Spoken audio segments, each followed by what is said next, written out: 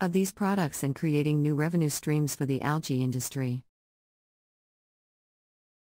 In addition, public education and outreach campaigns can help to raise awareness about the impact of algae on the environment and promote strategies for mitigating these impacts.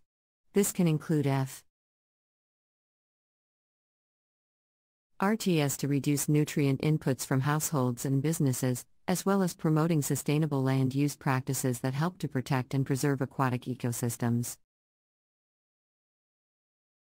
RTS to reduce nutrient inputs from households and businesses, as well as promoting sustainable land use practices that help to protect and preserve aquatic ecosystems. Finally, international cooperation and collaboration are essential for mitigating the impact of algae on the environment, as many of the factors that contribute to the growth of harmful algal blooms, such as climate change and nutrient pollution, are global in nature. By working together to develop and implement effective strategies for mitigating the impact of algae on the environment, we can such as climate change and nutrient pollution, are global in nature. By working together to develop and implement effective strategies for mitigating the impact of algae on the environment, we can to create a more sustainable and resilient planet for future generations. Another important strategy for mitigating the impact of algae on the environment is the implementation of effective monitoring and management programs. This can include regular monitoring of water quality in the presence of harmful algal blooms, as well as the development of management plans for addressing these blooms when they occur.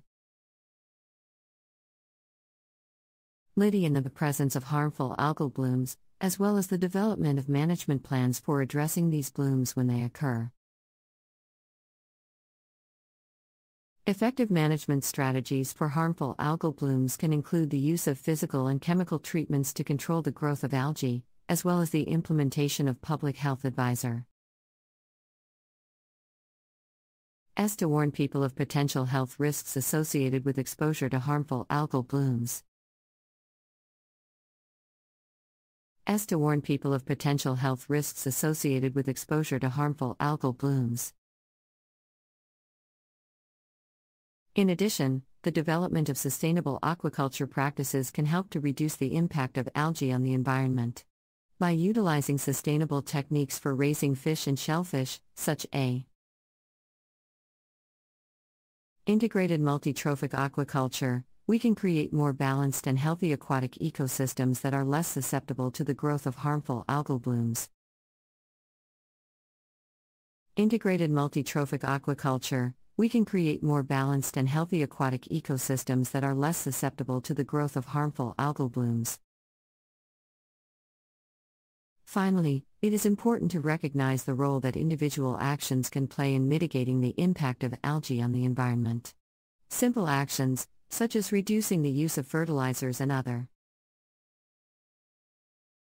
nutrient-rich products, properly disposing of pet waste, and avoiding the use of harmful chemicals, can all help to reduce the amount of nutrients that enter aquatic ecosystems and contribute to the